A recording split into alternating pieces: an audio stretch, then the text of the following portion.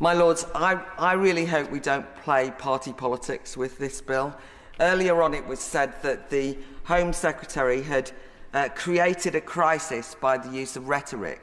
And I'd just like to point out, no she didn't, there is a crisis, and that is that we're not controlling the borders.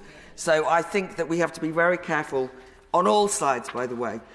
Will the Minister though reflect, based on the statement, that the very concepts of modern slavery, for example, but even asylum and refugee status, are in danger of being undermined by the confusion caused by claiming that people from safe countries are fleeing war and persecution? People are becoming cynical about when they hear the terms asylum. And then there's a gaslighting of the British public who challenge them, who are told that they're inhumane and not compassionate. Could I just ask the Minister to reflect on the toxicity that's been created by that, where trending we've got Nazi Germany, 1930s and all the rest of it? That's an insult to the British public, isn't it?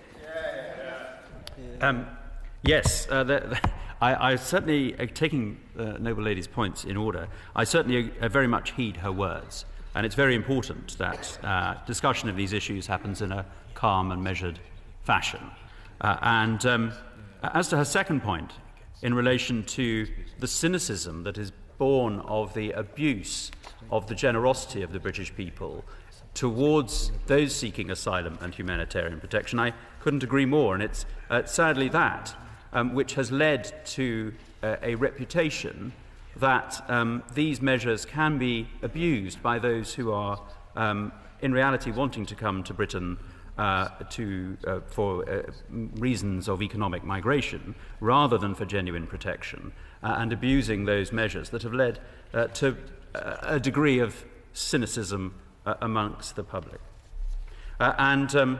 Finally, as to whether, on her final point, as to whether there's a certain toxicity to it, there is, and the best way to deal with that is to stop the boats and to have a system of asylum protection that brings people directly from neighbouring countries to those areas from where these people come, and doesn't allow people to jump the queue by travelling across Europe and paying the people smugglers.